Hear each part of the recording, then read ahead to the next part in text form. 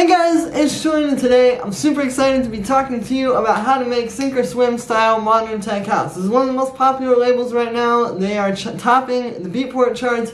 As usual, you can get the full project files, samples, MIDI presets, everything that you just heard in the intro, the build up and the drop. Literally every single file that you just heard is available right in the top of the description on my Bandcamp for just $5. This really helps support me. If you guys enjoyed these videos, definitely go grab that because it keeps me going so I can keep bringing you more of them. And yeah, let's dive in. Alright, so we're at 126 BPM. First sound that we've got going on up here is going to be the kick.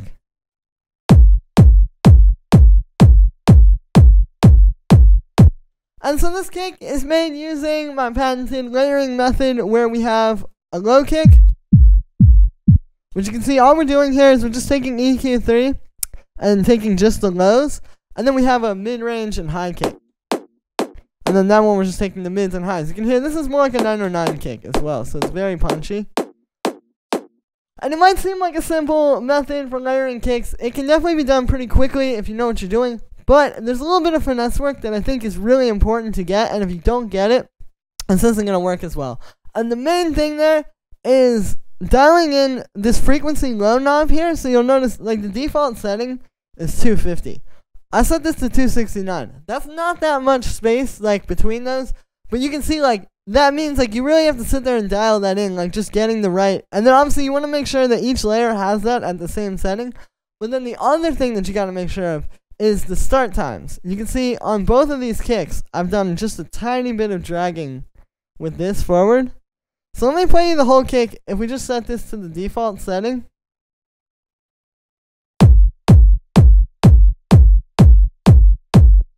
And then with that little change.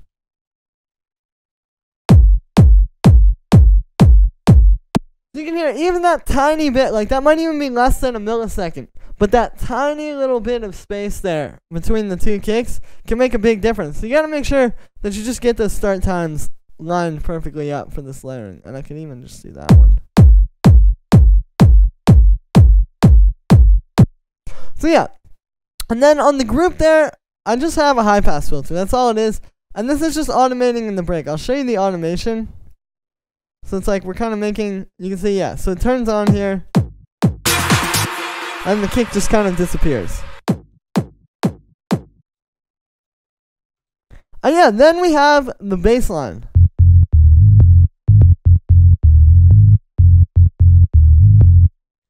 So this is a really simple bass line. It's just 3 notes. We're in the key of F minor, and it's 3 of probably the most basic notes in F minor, right? We're using the root note, the minor third. So if we were doing an F minor chord, those are the first 2 notes right there. So very simple. And then this note right here, which is the minor 7th, which is a fancy way of saying 2 notes down from the root, right? So like, that's not that hard. Like, yeah, you could say, oh, we're using the root note, and then it's got the minor 7th sliding into the minor 3rd. Really, it's just a lot more simple than that, right?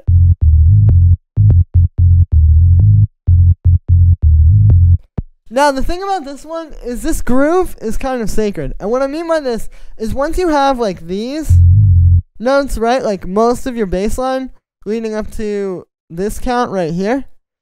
What you're going to do is keep those the same and make, like, 2 halves to it. Like, we see how we have this half, and then we have this half. And then each time, these notes are almost the same. You can see it's a little bit different there. But then we're changing the endings. That's what really makes this like a little bit more dynamic. Like you want to keep this on the dun dun dun dun dun, that.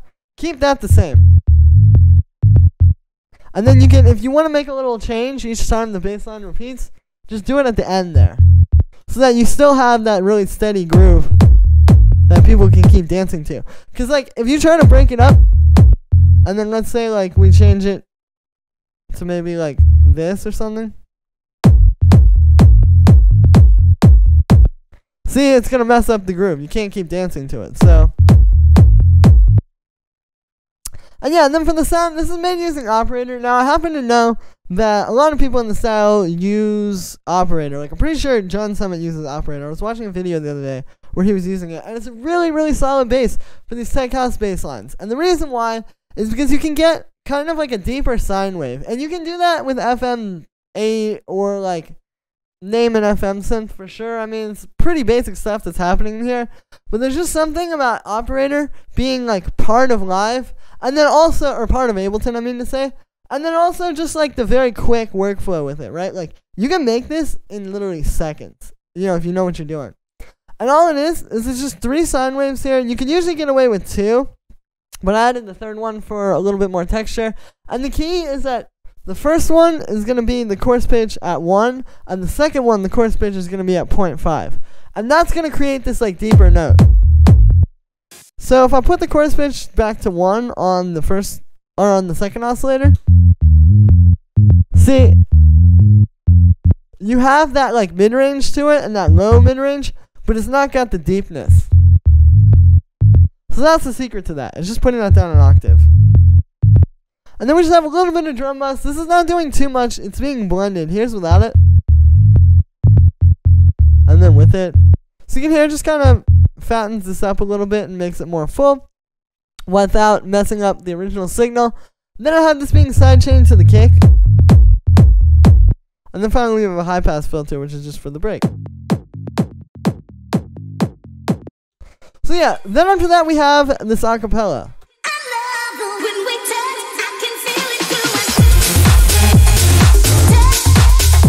And the main thing about this one is it's just one riff. It's just this. What I did is I took this, that, and then this.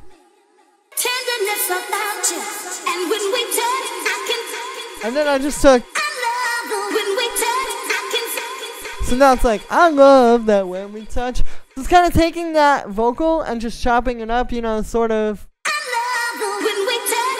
like that classic deep house style vocal. And then it's just that riff. I just made that. And then it's just taking that and kind of chopping it across this whole thing, right? Like over here we have, you know, just some different syllables kind of chopped up to make the build up.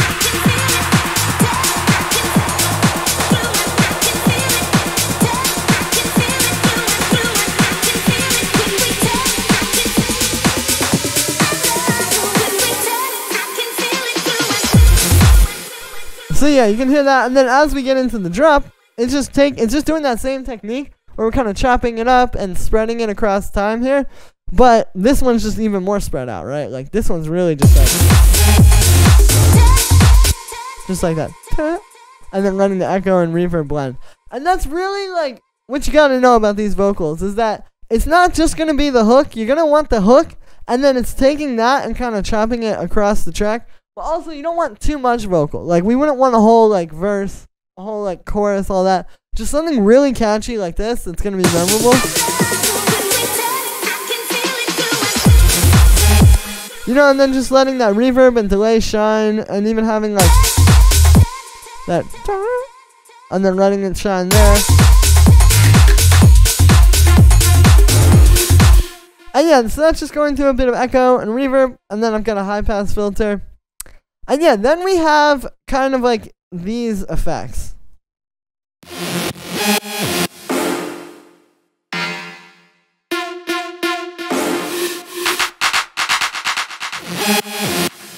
So as you can hear, these are all those little background sounds that you hear when the drop comes, right? Like every little kind of thing that just comes in for a second and then disappears.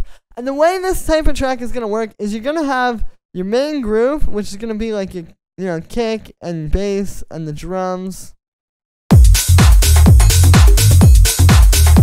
And this is really the gist of the track, right? But the thing is, obviously, if we just had this the whole way through, like let's say you go through the whole build up and then you get to the drop and it's just, obviously that works really well and it's very powerful, but obviously this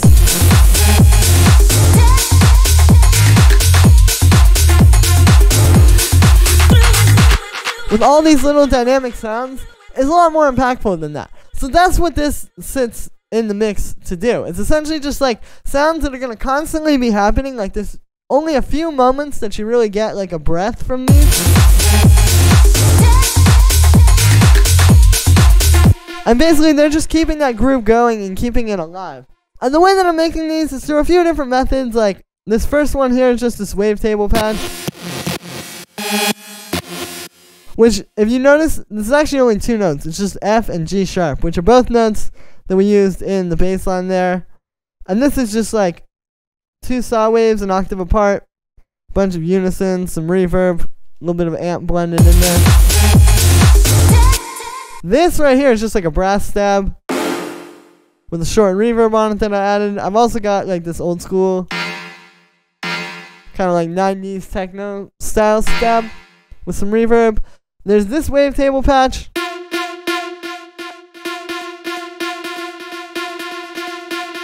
which you hear in the build-up as well. And so this is just playing 1 note. It's just F. And then you can see the sound on this one is 2 saw waves here, which are in the same octave. And then you'll notice I actually automated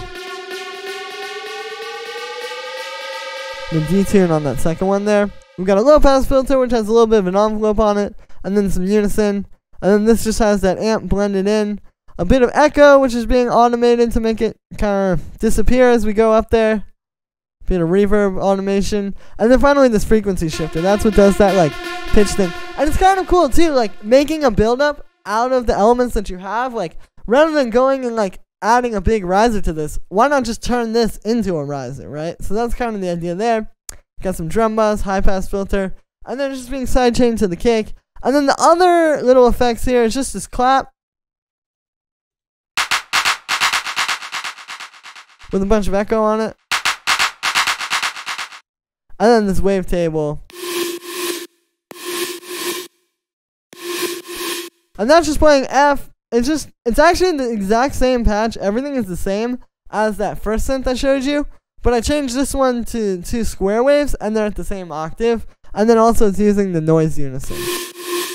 But yeah, so you can see like all of these sounds are pretty easy to make. You just gotta make sure that you have enough of them. Like typically like 5, 6, 7, anywhere between 5 and 10 of these I think is like the perfect amount. And again, like it's a big beginner mistake to just not have these and then just think like this alone isn't really it. That feels like the intro. You need these things to really make it like that big full drop. And yeah, so then we have the percussion. And the way I've got the percussion separated here is we have kind of like our mains.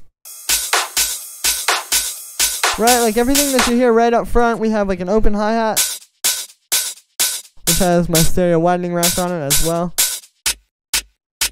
So that's kind of spread out. And then we have this one, which is just like a sitting really nicely in there underneath it. Then we have this clap with like a really short reverb on it. And also a ride cymbal, which has my ultimate ride rack, which I explained a few days ago. So that video should be in the recommended. But yeah, so I like to keep these kind of like on their own. Right, like the main, like right up in your face drums, you could kind of keep on your own. And then we have the groups down here for the more background stuff. So that starts with these hi-hats.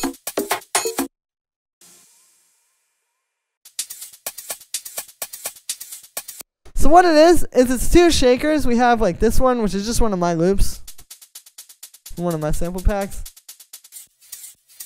And then we have this organic shaker loop as well, kind of underneath that you can hear. But then we also have these 2 programmed hi-hats.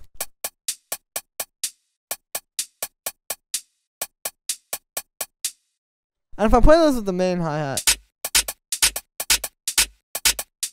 you can hear those are creating this nice little intricate groove as well. So then we have these 4 hi-hat layers coming together like this. And it makes like a very nice kind of groove in the background of the track. And then I just have a little bit of a high-end boost on that. And then for the percussion, that's the same deal. Like we just have like this little groove happening. This bell, which is call and response with the percussion underneath it. Yeah, you can hear that. And then we have this little bongo.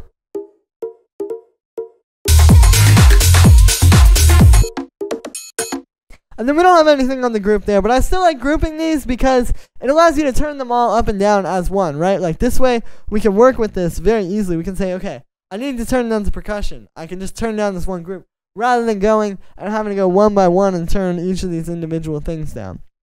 So yeah, and then that's all the main stuff, right? Like all the percussion, all the drums, the bass, the leads, the vocal. Now, all we have down here left is just the little effects. And these are just really in here to kind of carry the track along, right? These are just what's kind of like grabbing it and kind of pulling you into that next part.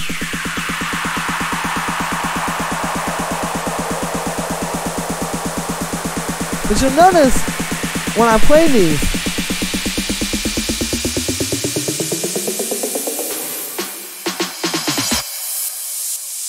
they're very impactful, right? And they take up a lot of the mix, especially in this build-up, right? With like this big snare, which all this is just a snare. Got a little bit of a volume automation on it, so it's like that. Got some reverb on it. It's playing 16th notes, and that reverb automates up. And then we also have this frequency shifter just pitching that up. We have like this little fill snare, which just has a bit of automation there and some reverb automation. I have this little reverse crash. And we've got like a nice like psh. And other than that, it's just like a little, like that one right there. And then this reverse building up.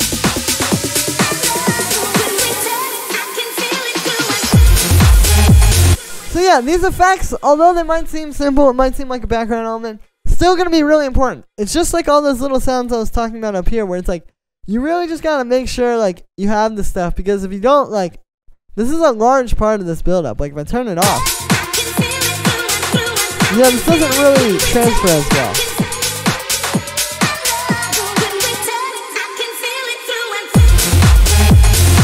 Compared to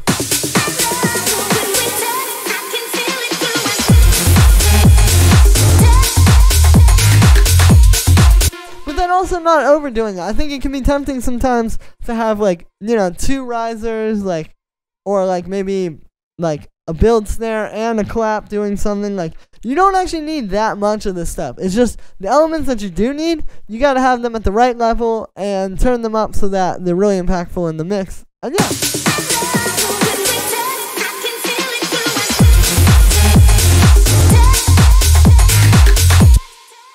So yeah, that's going to be it for this one, guys. I hope you enjoyed. As always, make sure to like this video as well as subscribe. And let me know what you think of this video in the comments. Like I said in the beginning, you can get this full project files, samples, MIDI, presets, literally every single thing that you heard in this video is available right at the top of the description on my Bandcamp for just $5. Once again, this really helps support me. If you guys enjoyed these videos, I don't make a whole lot just off of the YouTube ads and that alone. But with the sample packs and different things like this, I can keep going and keep bringing you guys awesome new content every single day. So yeah, thank you so much for the support, guys. Every little bit helps. I really appreciate it. And I will see you tomorrow with another video.